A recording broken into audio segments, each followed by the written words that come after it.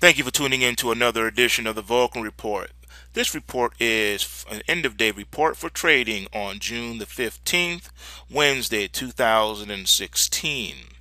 Today was the FOMC, and they decided to leave rates unchanged, also hinting to the fact that they won't take a July interest rate raise off the table. In other words, it's just as I have been indicating that they cannot raise rates without destroying the economy and the markets along with it. So they will continue to kick the can down the road, so to speak, by saying, yeah, we'll do it next month or we'll do it the next quarter, knowing that they just cannot do it right now. So looking at the US dollar index, you can see it's still flat. Nothing's happening here. They're not going to let it fall, but so much. As far as leaving it strengthening, they're going to do the same thing. So we'll have to wait and see what can come about here next week with the Brexit vote. If the pound falls apart, then chances are the dollar will catch a bid, and so we'll have to we'll wait and see how that develops. But right now, the market is still strongly supported. All right, looking at crude oil, as you can see, this market came off quite a bit, and it's gravitating toward the trend line support of 45.28, and we have a nice weekly support at 43.17. So we will see if this market can overcome, or is it going to start to negative pulse wave.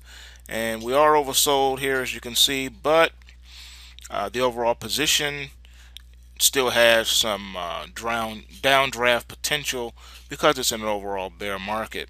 We'll have to wait and see what develops, but right now it looks like a downtrend channel is in the beginning stages of development. Looking at the Nikkei, it did touch the trend line support here for the weekly at 15,654, and the issue that is going to come into play is, can this market maintain? Is it going to catch a bid from here? It's still difficult to say. It is oversold at this point, but if we take out that 15,654, then all bets are off. So this one is still holding on for dear life. It is in a downward channel, but it can break out of this channel. It wouldn't really take much of a push. So we'll see if it's going to lead the other indexes in a direction.